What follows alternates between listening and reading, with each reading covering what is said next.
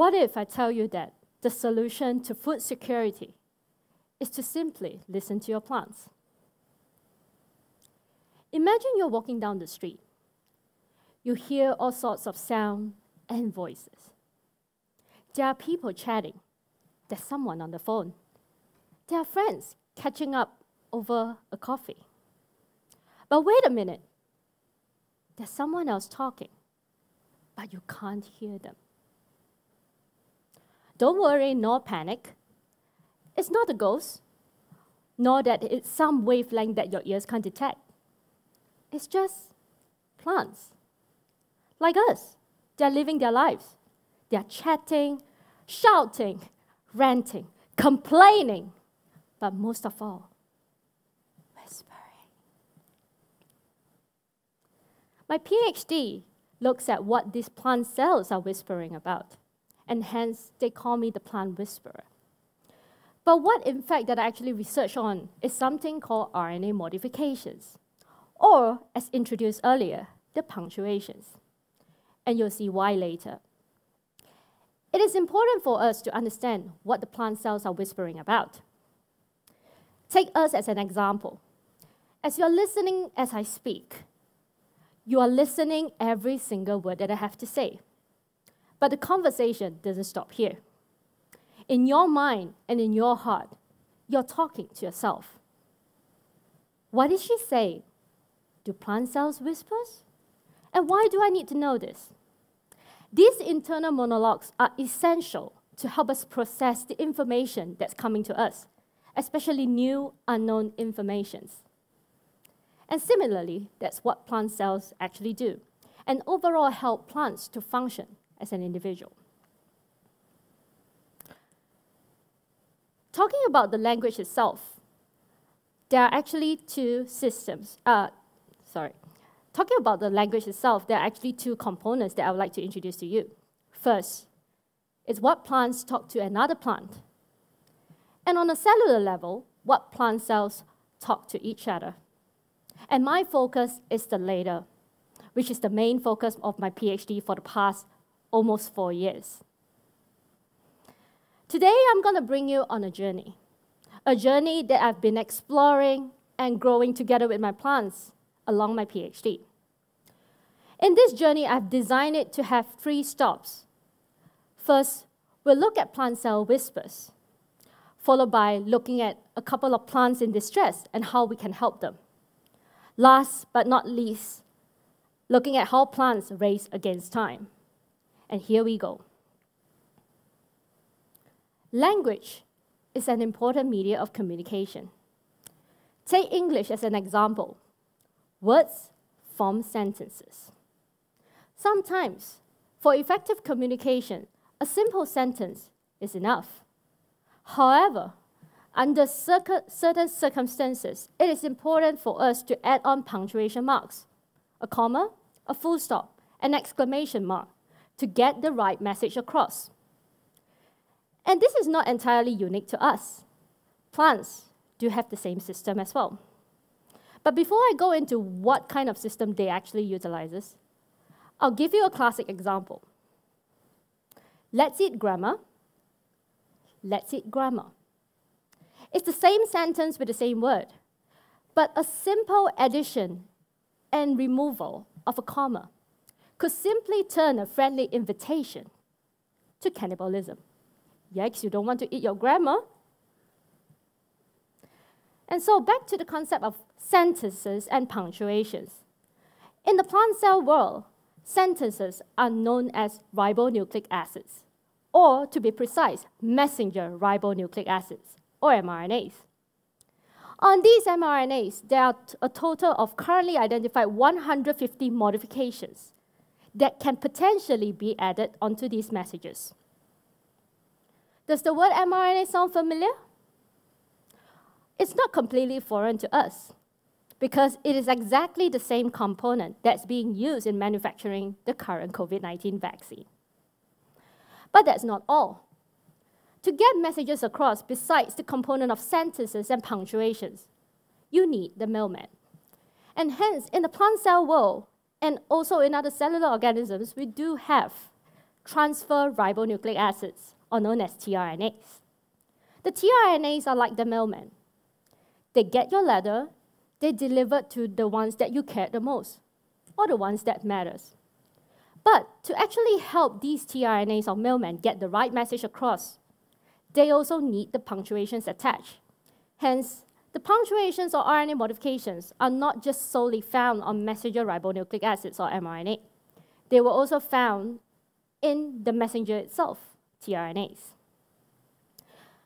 And now you must be asking, yes, these are interesting, but when should we know that we should listen to the plant cells? You don't want to listen to gossips, nor you are interested in their daily life conversation. Catching the message at essential time matters.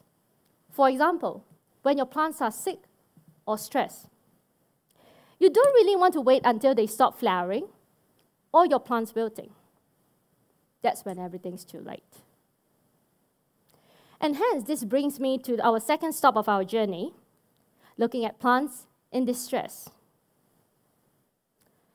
Stress is universal. We've all experienced it in different stages of our life, but it hits us the hardest since last year when COVID-19 appears. And we are still trying to address this challenge day by day. Even though, as Sana explained earlier, that we are actually doing much better in South Australia. But we are not the only ones who are stressing about how we should keep on striving and living in this pandemic. Plants, on the other hand, are stressed as well. But what are they stressed about? Like us, they don't like being dehydrated. They hate strong lights, and some of them just can't stand the heat. Some of them, like me, just totally hate winter. Some of you who could resonate to our plants here is when you look at insects like cockroaches, you start screaming, yelling.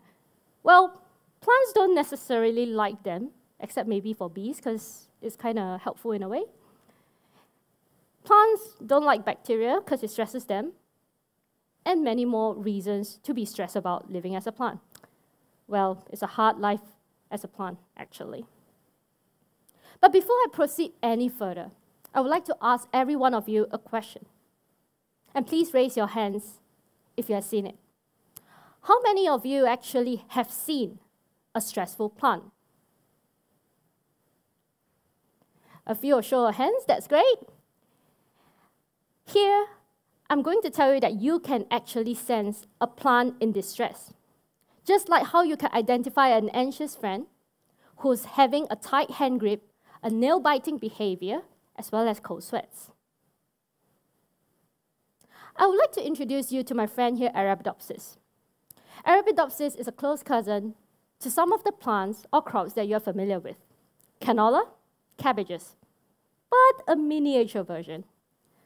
So my friend here obviously isn't too happy because the way I've been growing it. It's complaining, yes, I'm observing and I'm listening, but I'll show it to you what it's saying. So the few red circles here that I've showed to you are signs that my friend here is really stressed out. So you do see wilted leaves, crinkled leaves, not so happy looking, some bruises. Those are signs that the plant is stressed. It's fascinating, isn't it, to be able to see plants get stressed like us do. Remember the food security issue that I mentioned earlier in my talk? This is why listening to plant cell whispers matters. But I have a good news for you. We can actually capture the message before it's too late. And that's what myself, my lab, and other plant epigeneticists around the world are doing. We are trying to decipher the code, focusing more on the punctuations or RNA modification itself to correctly understand what these messages actually means, but more importantly, at crucial times where plants are experiencing stress due to the changes of the environment. So these two are actually what I've been mentioning earlier, the sentences and the mailman, mRNA and tRNA. Punctuations exist on them, and in our lab, we look at one of these punctuations known as 5-methylcysteine, or in short, M5C. You might be asking, can we actually see the effect when plant cells aren't communicating correctly? An example that I'm showing here is one of the findings from our lab members that demonstrates such consequences. And yes, you can definitely see them. When you lost the punctuation M5C on sentences, or even the mailman, you do notice that these plants who can't communicate or express the messages correctly do get shorter roots compared to their wild-type counterparts who can communicate accurately of what's happening around them. You might think this is something that's specific to the lab, but not really. In the field itself, we do notice that plants do have different growth rates, shorter roots when they're experiencing changes in the environment. And our research currently has narrowed it down to that it has actually something to do with the punctuations on sentences and the messenger itself. And there are many more modifications to explore, apart from 5-methylcysteine. And that's what my PhD is currently about. So I've taken up this interesting finding from our lab and further expanding it by looking into other modifications. And there are just so many of them for me to explore, and I'm thinking, well, there must be somewhere I can start. In order to do so, I utilize molecular techniques to actually extract these sentences out, in the process of keeping the punctuations on the sentences as much as possible, as the integrity of the messages means a lot to us. We then sequence these messages using cutting-edge sequencing technology. Of course, we've now got the messages and the punctuations, but not necessarily we understood them. So a translation process has to happen into a version that we as humans or researchers can actually understand. We then translate these messages with the help of high-performance supercomputing, then try to decipher what they are actually saying, especially in conditions like changing environments or stress. And now we are at the final stop of the journey, looking at time and plants, and how the plants are actually racing against time. In the earlier talks, Gloria actually beautifully described the concept of time. But plants do have their own concept of time as well. And that's what the next story is about. In my PhD, I was fortunate enough to work with a group of talented scientists, and we discovered a time stone. You might think this is just too real to be true. A time stone? But the fact is, the identity of the time stone in plants is actually a protein that writes. Yes, you hear it correctly, a protein that writes. Nothing else but 2 punctuations. 1-methylguanosine, M1G, that's the first punctuation. 1-methylinosine, that's the second punctuation. So what happens if we remove the writer from the system? By losing the time stone, we lose these 2 punctuations on the messages, especially the mailman itself. And what happens is there's a miscoordination of messages getting across, and that affects the time zone in plants. The time zone changes causes the plants to actually grow slower, flower slower, and time eventually slows down in plants. Well, you might be thinking, it's not too bad for plants to be laid back just a little, to take their own sweet time to do things. They're still growing, right? But if the time in the plants itself is not matching up to what's happening in their environment, climate change, the unpredictable weather, are they going to survive?